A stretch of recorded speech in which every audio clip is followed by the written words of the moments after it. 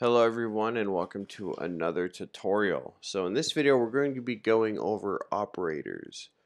Operators allow us to do all sorts of different things. We can add, subtract, and compare different numbers and variables. So let's jump right in. So we have our index and we're going to add to it. Just going to add 2. We can also subtract from index. We can also multiply with this star, and then we can divide with the slash. However, if we want to see the remainder of what happens when we divide these two numbers, we can actually just use the modulus operator, which will give us the remainder.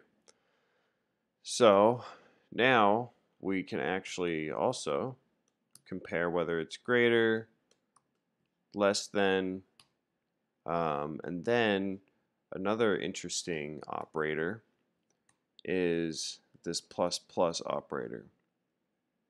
Now essentially what that does is it says var new index,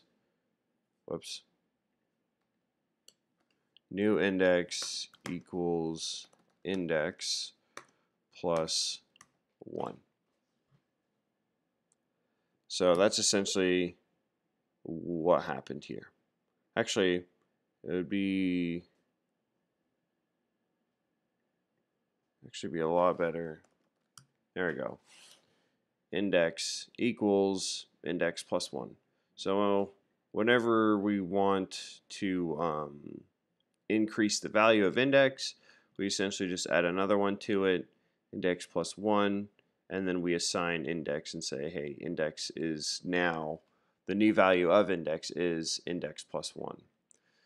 So that's essentially what this does here.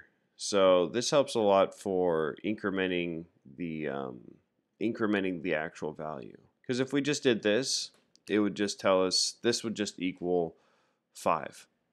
It wouldn't actually do anything. It would just say 5. That would be the output if we were to put it in this right line.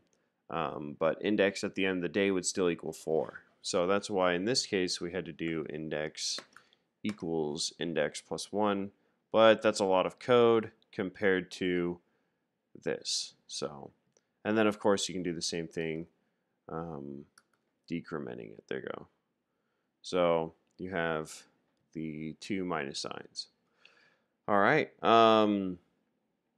And then you can also tell, of course, if it is equal to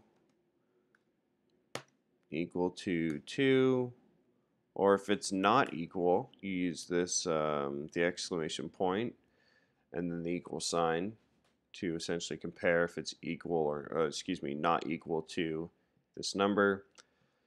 And those are essentially the main operators. We can get into a little bit more, of course, when we actually start using them in trying to figure out more about our variables and when we start actually doing more logic.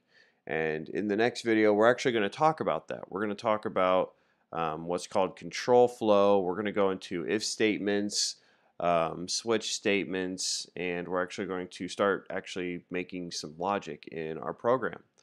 So stay with me, and I look forward to seeing you in the next one.